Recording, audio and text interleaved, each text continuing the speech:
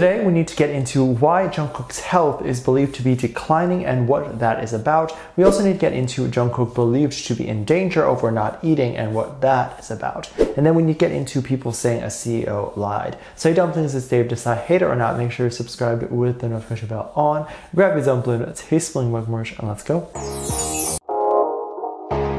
We need to talk about the CEO allegedly lying about the health of the label, or HYBE. And this is a rumor that people are spreading, which I have some opinions on. And I think it's quite strange what is being said right now. But before we break down everything going on, I do have to give some backstory and context as to why people do the things they do. Every single person, company, or whatever is typically looking out for themselves. This is quite normal, and for a business, it's the same way. If the business is struggling to stay alive, you can't really blame them for letting their employees go, as this is how they'll stay alive and maybe one day even offer the job back. However, if they don't do that, then there will not be a one day. However, that's a more extreme situation that could happen and is happening a lot more lately. The situation with HYBE is an incredible need to constantly grow. They have thousands of employees and millions of customers. If HYBE didn't try their best to stay afloat, BTS would have to look for a new label, and let's be real, a lot of the music we know and love was created and produced by that label that everyone seems to hate. So if there's no label, you'll be getting very different sounding music from another label. Why do I say all this? Because HYBE or Bang PD formerly had talked about having zero interest in creating a fully English album, and the reason being was because he wanted the music or HYBE to remain K-pop. However, funny enough, there was another interview where HYBE talked about how K-pop was either stagnant or dying. This caused a huge uproar online as most people were upset, and then some took it as Bang PD was insulting BTS's impact.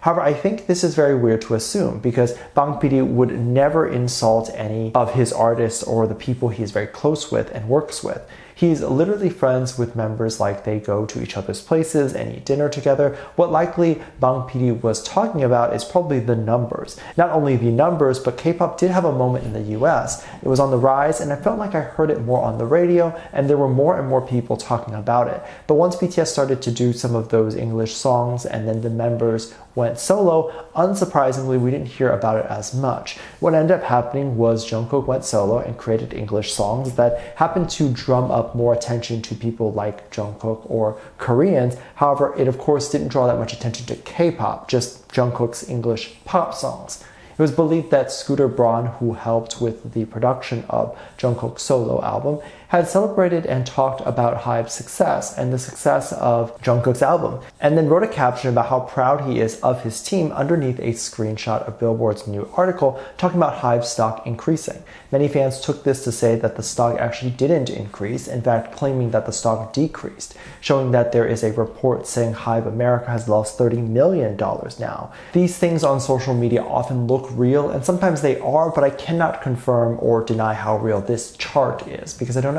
This could have been from a couple of years ago or whatever, and then the reason I say this is because within this same argument and thread about how HYBE has actually lost money after being in the US, they use an argument to say that HYBE's stock has decreased in the last 6 months compared to when Jung Kook's English album didn't come out. So basically implying that the stock has dropped since Jung Kook released English music or since HYBE has created more English music with other artists in the label. And that's not how you look at stocks or even how you look at growth. You look at company growth yearly or even quarterly. No one looks at growth from 6 months, such a random metric to success. And if you look yearly, you very quickly see that HYBE stock is up. The company is healthy and good and overall up. Stocks and these things go up and down dramatically all the time, but what you do is compare the growth from this year to the last year and see if there is growth, and there is. Overall, HYBE making English music was probably a decision they had to make given Bang PD likely saw the numbers and was scared of K-pop remaining stagnant.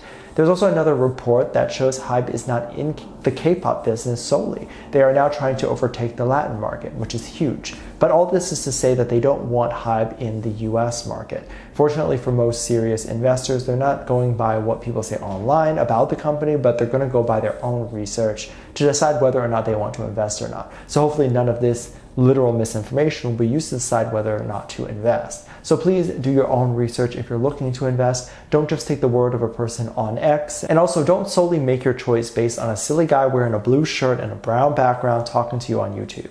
What people should be spending more time on is focusing on their favorite idol and supporting them. People let silly things like language, culture, even political views get in the way of choosing whether they support someone's music or not, because I just don't think those things matter. However, I will say we do need to promote a more healthy way of living, which is why there definitely is a lot of concern over Jung Kook's health and why people think his health specifically is declining.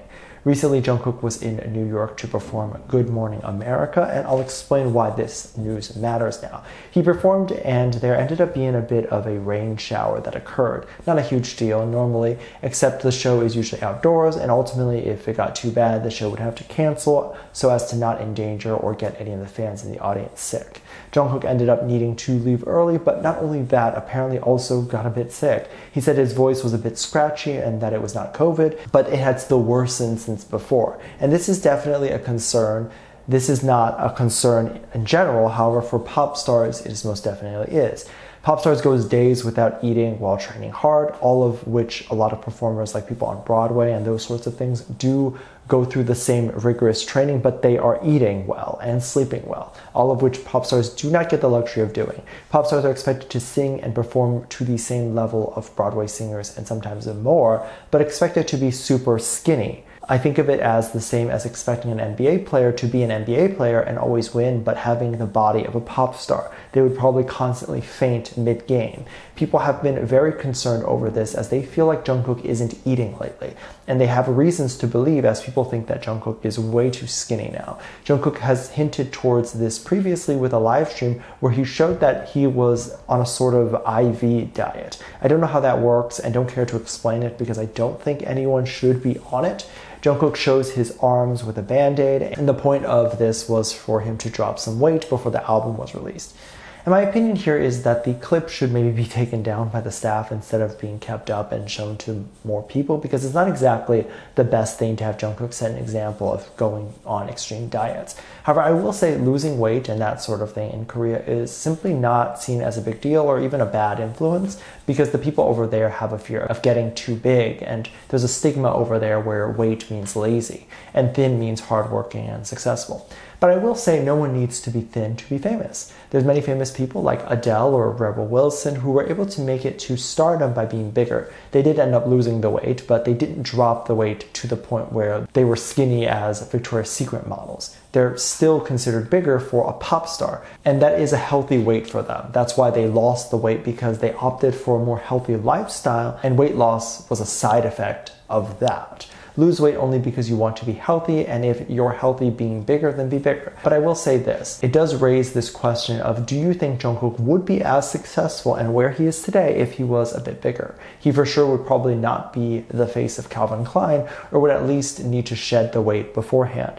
The method of him wearing a lower weight is definitely not healthy, and funny enough, we're coming full circle back to the world where thinner is considered better, and people are trying now to get at an unhealthy weight level. And it's for many reasons. Cameras will usually add pounds on you, so you need to be thinner to look normal. You also need to be thinner as it catches people's eyes when they see a super snatched waist. People will stop and look. If you want to have a very sharp jawline and don't want to use filler or any of that sort of cosmetic work, you'd have to lose weight. However, I would almost prefer they keep a normal healthy weight and just get filler, but they'll get made fun of for that.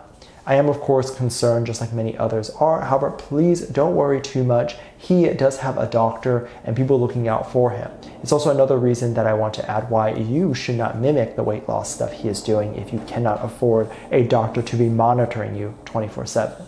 Let me know what you think. Make sure you check out Patreon for more videos. Link down below. Thanks for this lovely comment right here. Love you. Bye.